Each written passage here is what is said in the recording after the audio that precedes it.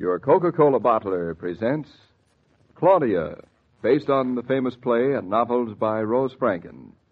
Brought to you transcribed Monday through Friday by your friendly neighbor who bottles Coca-Cola.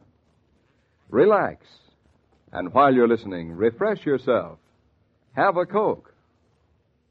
And now, Claudia. Are you thirsty, David? What's that? I said, are you thirsty? No. Why should I be thirsty? Well, I don't know. You look thirsty. I don't feel thirsty. What are you doing? I'm trying to read my newspaper. Oh. Is reading such an effort for you? Only since I've been married. That is something else about men. What is something else about men? Everything is since they've been married. They can't read since they've been married. They can't eat since they've been married. They can't go out with rubbers since they've been married. It's awful, isn't it? Since they've been married. Who said anything about it being awful? Oh, that was a good dinner. I beat you to the draw, David. I bet you eat better since you're married. Much. Last, an improvement. Just for that, I'll come over and kiss you. Now, stay away from me. Don't you like to be kissed since you've been married? Claudia, you hoodlum, my pipe will burn your hair. Now, look out. I love the smell of burning hair. There. Now you've had your kiss. Skadoodle. Go on. Get away. Scat. Oh, the way I get pushed around since I've been married. It's a pity about you. I think I'm thirsty. Why don't you go get something to drink? Well, I don't think I'm that thirsty. Then don't get something to drink. Just for that, I will get something to drink. Mary, quite contrary. Anything is better than having to sit still, isn't it? I don't think you realize that my getting something to drink is pure sacrifice. You want me to be able to read in peace. Well, thank you. Thank you very much. I appreciate Heavens, no. I am trying to keep up with our milk supply. it. No thirst could quench that. David, do you realize how much milk we have? I certainly do. And have you been in the icebox lately? No, I have no desire to be in the icebox lately. Now go get yourself a glass of milk or whatever it is you want and leave me to my newspaper. I really think the only solution is to have another baby. David, do you hear what I said? The only solution is to have another baby. I'm ignoring you. After all, it's a crime to waste perfectly good milk. And babies is the best thing for using it up. We'll save money in the long run. Your ideas as to how to save money should be passed on to the Treasury Department. Oh, for heaven's sake, will you look at this refrigerator? I wish you'd come in and look at this refrigerator. I prefer to know how to save money. Well, that's perfectly simple. One saves money when one doesn't waste things. If we have a baby, in order not to waste milk, we're saving milk. Therefore, the baby is that much cheaper. So we save money. You follow me, David? I'm just managing to keep up. Well, I wish you'd also manage to come in here and look at something. You heard me. I will not budge. All right, don't budge. I won't. I'll be right back in the living room. Gee, certainly a good thing we bought a refrigerator this size. That's all I can say. Would have been a ruinous thing if we hadn't bought a refrigerator big enough for a cow. Honestly, when we bought that refrigerator, I had no idea a cow'd be such a much. Did you? Did I what? Did you think a cow'd be so much of a much? No, I must say I never thought of it in exactly those terms. Here, no. David. Now, Claudia, is that for me? Oh, go on, take it. I told you I wasn't thirsty. I don't care whether you're thirsty or not. It's milk. You have to drink it. You drink it. The other glass is for me. Well, drink both of them. I will not. I am floating in milk already. Well, then float a little more. Now, listen, David. Majesty is half your cow. Has nothing to do with The it. least you can do is to drink half her Now, milk. Claudia, will you take that glass of milk from under my nose, or else I'm going to... What? You Well, don't frighten me. Take that glass of milk off from under my nose. I'm stuffed with dinner, I tell you. Well, milk will wash it down. Oh, Claudia, take it away. Oh, all right. Here, I'll put it on the table next to you, and when you get thirsty, you can drink it. I will never get thirsty again. Neither will I. But I'm drinking. You see, I'm just that kind of a good sport. Mm-hmm. Well, congratulations. Thanks. And we would waste less milk if two of us were good sports. Now, look, darling, I drank milk at dinner. You remember? Hmm? I drank milk at breakfast. That's right. I will drink a glass of milk before going to bed. But, and I repeat, but I will not drink a glass of milk now. All right. But I'll still just leave it here on the table. Give me a piece of your newspaper. What for? I want to put it under the glass so I won't stain the table. Can't you use a coaster for that? The coasters are on the other side of the room. The paper's in your lap. The newspaper is not made to go under a glass of milk. Oh, you're so stuffy. Whenever I say anything you don't like, you call me stuffy. But it's all right. It's all right. I don't mind. It's all right. No. I never really liked milk till Mama stopped telling me it was good for me.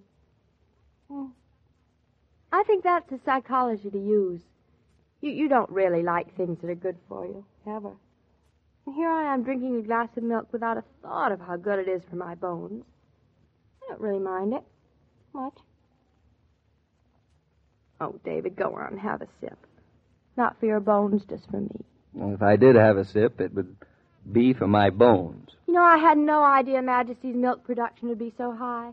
Did you, David? Well, Matthew Warren said she was his finest milker when we bought her from him. Well, I didn't believe him. At least I just didn't believe that one cow could give so much milk. About 20 quarts a day. 20 quarts? Mm-hmm. Oh, no wonder it feels like so much. David, there is no question about it. It's either a feast or a famine with a cow. Right now it's a feast. Well, I'm not complaining. You're not drinking either. Yep. Just 3 weeks ago, it was a famine. It was not a famine. The cow was dry. Well, it was a drought. Same thing. Then Majesty had her calf, and all of a sudden, milk, milk, and more milk coming out of her ears. I mean, my ears. So, my good man, you're going to have to get yourself in the frame of mind to drink now, it. Now, look, Claudia, I'm doing my fair share. I take cereal for breakfast just so I can use some milk in it. Sweet of you. I take my coffee with cream. I used to drink it black, you know that. Dear. Bertha's making nothing but souffles and puddings and creamed chicken and creamed this and creamed that and junket. And I haven't seen a steak or a piece of fruit in this house for weeks. And you are accusing me of not doing my fair share. My blood is turning to milk in my veins. But in spite of your noble efforts, we are not keeping up with Then Majesty. Throw the rest of it away. Throw away milk. David, you're insane. Nobody throws away milk these days. Oh, I didn't mean to throw it away exactly, but don't expect me to take more of it. Well, I must say, I certainly never expected things to turn out like this. She's a fine cow. Too fine a cow. You know, she's really not a one-family cow. Who wants a one-family cow? When you have a cow, you have the best. Then have a glass of milk. Oh, listening to you is like listening to a record that got stuck in one groove. Do you realize, David, the kitchen's starting to smell like a dairy? Well, the smell of a dairy is a good smell. In a dairy. Not all over the house. David, the refrigerator looks as if we're in business. Bottles of milk, bottles of cream, bars of butter, skim milk, butter. Do you think the calf would like a little more skim milk, maybe? No. Well, after all, Majesty is the calf's own mother. You'd think the calf would be a little more possessive about the skim milk. The calf is too old to live on milk alone. She's being weaned. We shouldn't have started weaning her so soon. That was our first mistake. Anyway, David, I do want you to take a look at the refrigerator, Well, if will you must know, I saw it. When? When I came home. What were you doing in the refrigerator? I was thirsty. Did you have a glass of milk? No, I had a glass of Coca-Cola. David, there is actually no room for anything else. There's no room for And anything Fritz else. spends all his day churning and separating and pasteurizing. Majesty is a very superior cow. She's too superior. Do you want to give her back? Give her back. Yeah. You crazy? No. I adore her. And the calf, the spitting image of Majesty. I just only wish she'd dry up a little. Or we could have another baby. Or she'd have another calf. David, no. Oh, what?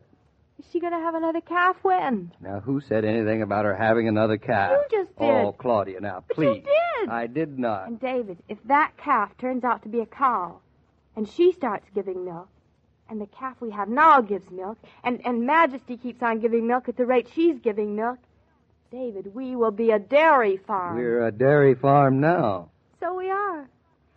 Life is pretty rugged on a farm, all this milk. What about the baby? Is he drinking his share? Now listen. Now, you just listen here. Don't you go blaming your offspring for this superabundance.